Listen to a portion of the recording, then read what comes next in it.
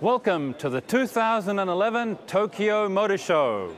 This is Mazda's new Takeri concept car, a high-tech sedan that adds a new dimension to Mazda's core-door soul of motion design language and builds on the company's groundbreaking Skyactiv technology.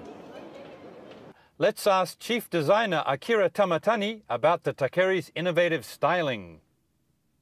このタケリはですね、しなりと同じこの3本のデザインキャラクターを使っています。デザインテーマとして使っています。この3本のライン、まず1つ目に私は考えているのはこの1本目です。でこれがチーターのその後ろ足で蹴るそういう動き、そしてフロントのここは肩ですね。でリアのこの部分は腰の部分の筋肉感を表現しています。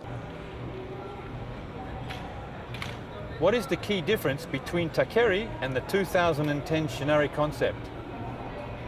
シナリからタケリはダウンサイジングしてきているんですが、CD クラスとしてきちっと商品化できるレベルのサイズにしてきています。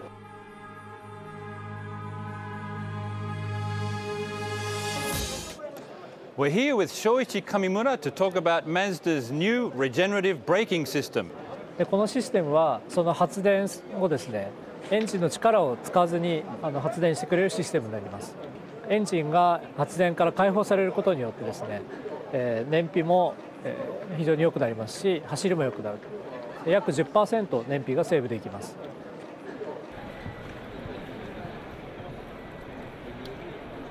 Other highlights at the Mazda stand include the just-launched CX-5, the first production vehicle to employ a full array of Mazda's new Skyactiv technologies, one of which is the Skyactiv D diesel engine.